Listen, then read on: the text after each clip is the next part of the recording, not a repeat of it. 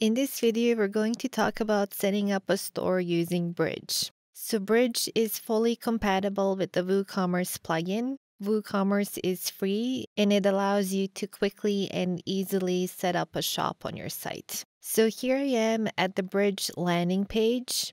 As you might know, Bridge comes with many different demos that you can import onto your site and use them as a starting point. Here in the filter at the top, I'm going to click on Shop in order to filter demos by shop. Now, all of our demo sites support having a shop, but these demo sites here, they were designed specifically with stores in mind. So on these demo sites, you will find pages that contain shop and product layouts. So in the following section, I'm going to import one of these demos from scratch, and I'm going to show you how to set up your shop. So let's click on this organic food store demo. This is a lovely demo with a fresh citrus color scheme. So let's go ahead and import this demo. This here is the site that I will be working on today. And if we view the home page, we can see that I currently don't have a demo imported. I have only installed the Bridge theme. Now, if you want to import a shop demo, before importing the demo, you should install and activate WooCommerce. Because if you run demo import prior to activating WooCommerce, your products will not import. So let's go ahead and do that. I'm going to navigate to Plugins, Add New. And here in the search at the top, I'm going to type WooCommerce. Here it is. Let's click on Install Now. And I'm going to click on Activate. Here we have the WooCommerce setup screen. Now, if you want to create a shop from scratch, you can go ahead and follow this setup process. It's fairly straightforward. WooCommerce is asking you to fill in some information about your shop. However, if you plan on importing a shop demo, we recommend skipping this setup process and completing it later. And the reason for that is because if you complete the setup process now, WooCommerce will install some default pages on your site. And afterwards, when you import the demo, you will get those same pages and you will end up with some duplicate pages on your site. This is not a big problem. You can simply delete the duplicate pages. But we do recommend skipping the setup process and finishing the setup after importing your demo so that you do not end up with the duplicate pages. So here at the bottom, I'm going to click on Not Right Now. And now I'm going to go ahead and import the demo. So I'm going to navigate to Code Import. Here in the drop-down, I'm going to click on Organic Food Store. Now, demo import is beyond the scope of this tutorial, so if you would like to learn more about importing demo content, please check out our video on how to import demos. After importing demo content, you can now go ahead and finish the WooCommerce setup process. So here we now see WooCommerce in the admin panel. And underneath WooCommerce, there are several different tabs from which you can configure various aspects of your shop, things such as shipping, payments, and more. As you're setting up your shop, you can refer to WooCommerce documentation. They have extensive documentation here on their site that explains every step of setting up your shop. We will leave this link under the video description. I'm going to click on Status. Down here, we have a section called WooCommerce Pages. When you're running WooCommerce on your site, there are several default WooCommerce pages that must be installed on your site in order for your shop to work properly. So those pages are the shop, cart, checkout, and my account pages. These pages are absolutely mandatory for you to have in order for your shop to work properly. Now, I previously mentioned in the video that if you import a shop demo, you will get those pages. So let's go ahead and view my pages. We can see here that these pages have imported, but WooCommerce is not recognizing them. So let's go ahead and fix that. Here at the top, I'm going to click on Tools. And here where it says Create Default WooCommerce Pages, I'm going to click on Create Pages. Now let's go back to System Status. Now this is looking good. We can see that the default pages have installed. And if I go back to Pages, I'm going to refresh this page. We can now see these notes next to the page names that are telling us that these pages are being used as the WooCommerce default pages. Now let's view the shop page. The shop page is a special archive page that lists all of your products. Let's view this page in the backend.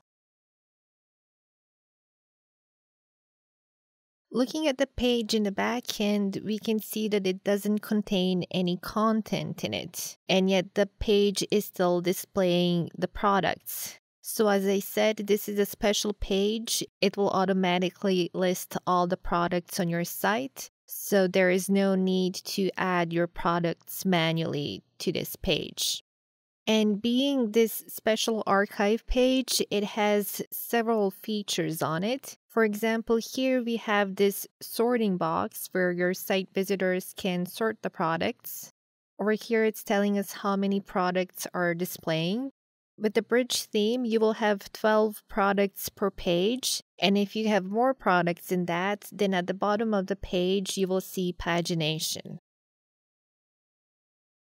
Now, as for this sidebar here, this sidebar was not added by WooCommerce. It was added by our theme. So if you would like to have a sidebar on your shop page, you will need to create a custom sidebar and add it to that page. So let's see how this can be done. I'm going to navigate to Appearance Widgets.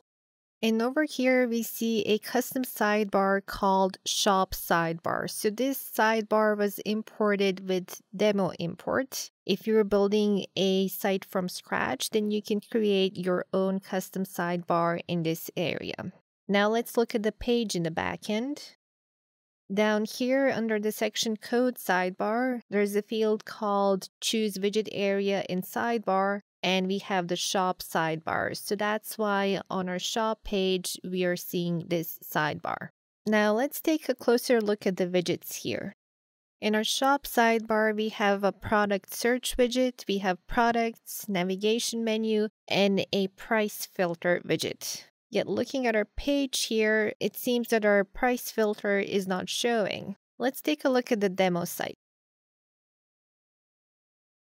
On the demo site, we can see that the price filter is showing up. So if you're importing demo content, you should keep in mind that WooCommerce pushes out new updates quite frequently. And by the time that you install WooCommerce, you're probably running a newer version of WooCommerce than the one that was used when the demo site was created. And that's why some widgets on your shop page might not be working. In order to fix that, you will have to regenerate your product data. And this is fairly easy to do. I'm going to navigate to WooCommerce status. I'm going to click on Tools. And here where it says Product Lookup Tables, you'll just want to click on Regenerate. Over here, we have a message saying that the tables are regenerating. So as long as you're seeing this message in your dashboard, you will know that the process has not yet completed. So the regeneration process has completed. Let's refresh my shop page. And sure enough, the price filter is now showing. Let's compare this page to the demo once again. So the only thing that seems to be missing is this navigation in the sidebar. Let's go ahead and fix that. I'm going to go back to widgets, and here under the navigation menu widget, I'm going to set a menu, and let's save. Let's refresh my shop page, and we can now see the menu. There's one more thing that I would like to mention about widgets. When you're using WooCommerce widgets, you should keep in mind that some widgets, such as the price filter, they will only show up on the WooCommerce archive pages. So this price filter here, it will only show up on your shop page and also on archive pages like product category pages. So if you want to have a price filter, you should add it to your shop page. If you add it to some other page, it will not show up. If you browsed through our demo sites, you might have noticed that our demos contain products on various pages, not only on the shop page. For example, I'm going to open my home page here. And we can see some products here on the home page. Whenever you see products that are on pages other than the shop page, these products were added using shortcodes. So let's take a look at this page in the back end.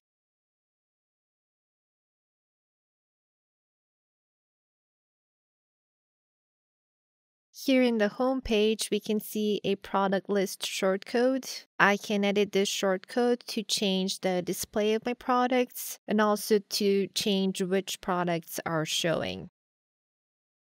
Now, I've previously mentioned that this shop page here, this is a special page and it contains some features that are unique to this page. For example, pagination. Pagination will appear only on your shop page. It will not appear when you're adding your products to a page using shortcodes. And as for adding products using shortcodes, there are many different shortcodes that are available for this purpose. I'm going to click on this plus icon to bring up WordPress Bakery shortcodes, and in the search box, I'm going to enter products.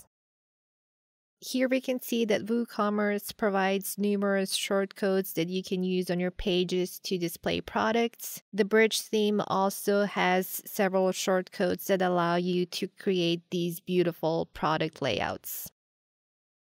So we talked about adding products to your site. Now let's talk about configuring the design of your shop.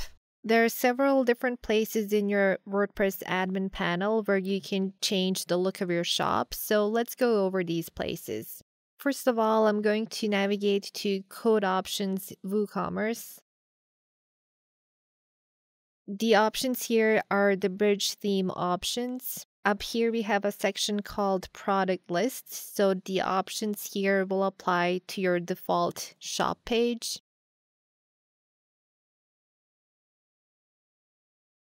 Underneath, we have a section called Product Single, and as the name suggests, these settings apply to your single product pages.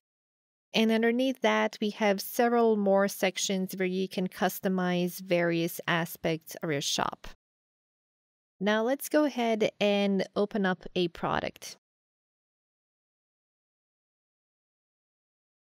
On the product page, here we see settings from WooCommerce. And underneath that, we see some design options that are coming from the Bridge theme.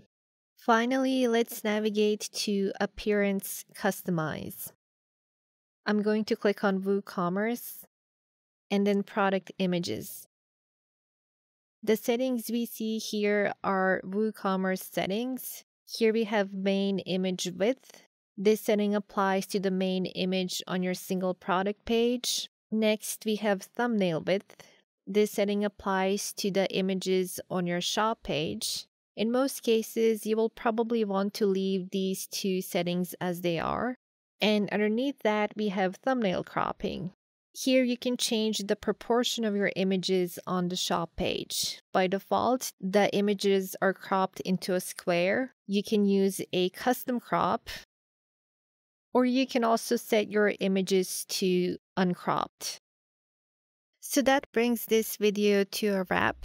We talked about installing and activating WooCommerce. We talked about the default WooCommerce pages. And we also talked about adding products to your pages and customizing the look of your shop. I hope that you found this video helpful. If you would like to be notified about upcoming videos, you can subscribe to our channel. And if you have any questions or comments, feel free to leave them in the comment section.